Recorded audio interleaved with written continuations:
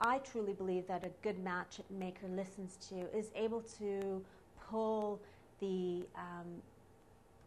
from where you are inside to be able to bring the best out in you, so that when you're going out there, you're knowing who you are, you're knowing what it is that you're looking for. But it's also having that matchmaker have you live in the moment, to enjoy that person that you get a chance to meet. So I would absolutely say a good matchmaker is someone that can keep you real. When I bring two people together, I'm looking at so many different aspects. One thing I've learned is many times we get together with what we know. And so when I'm looking at matching, I'm looking at people's socioeconomics. I'm looking at what they're physically attracted to. I'm looking at their interests. But most importantly, I'm also looking at what some of their values are.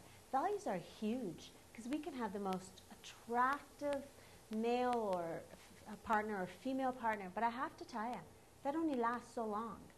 And if you have equal values or similar values, or you're on the same page as that person, you'll find that you have more in common, that you stick together a little bit more because you have similar beliefs. What I do is very personalized. You're talking to the person that meets the other people. So you're not looking and hoping that someone else is picking them. You're not hoping that that picture really is who they are. You're not second guessing who that person is. I am the person that's picking the other person. I know you and I know them. And I know where both of them are looking. I can call them up and ask them a few more questions even before I put you out. So that's the difference, is you're getting very personalized service. You don't want that chemistry, that wow factor right off the bat. What you want is to say, wow, this person's interesting. I want to get to know them a little bit more.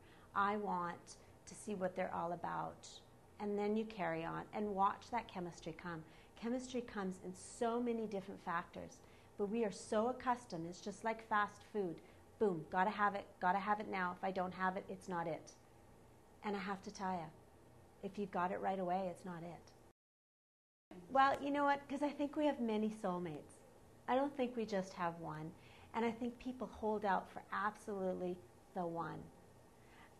I have to tell you, you fall in love many times in your life, and each one of them carry a different part of you, and you hold a lot of who you are within them.